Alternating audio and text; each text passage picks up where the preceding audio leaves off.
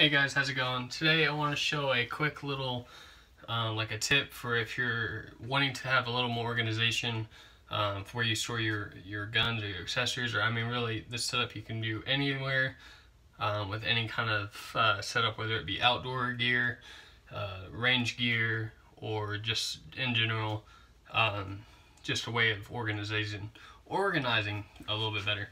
So with what I have here, it pretty much only costs like $10 for the most part. So I'm gonna go in and show you. If you get one of these, they're shoe closet organizers. They got a bunch of different slots for. You're supposed to be able to put your shoes in here. See, 1, 2, 3, 4, 5, 6, 7, 8, 10, 11, 12, 13, 14, 15, 16, 17, 18, 19, 20, 21, 22, 23, 24 slots. And then down here at the bottom, they got two big ones. This was like $10 at Walmart.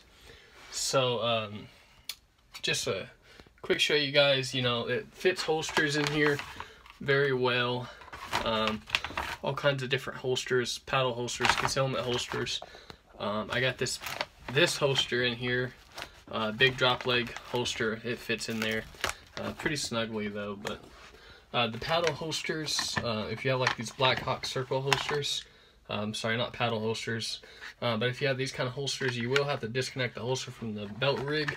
But if you constantly use it, or like these belt rigs, like these are two different types of holsters, but the belt rigs are the same, then that shouldn't be a problem having to unscrew the holster from the belt rig.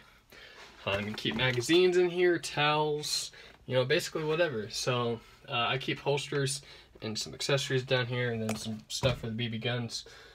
Like I said, extra magazines for the pistol. Rifle magazines you could fit in here, anything. And then I just took the shelf and screwed it in up here to the wall. Holds the gun cleaning stuff, some oil and stuff like that. And then these little hooks right here for cases, for soft shell cases. Obviously you can't put a hard shell one. And then just got a hook back here, and I have bags and stuff on, and I got different types of duty belts and stuff that I don't currently use right now, right here. And then a shelf up here with a bag for the range bag and the martial arts bag and all that other stuff. And then the safes that are bolted into the wall.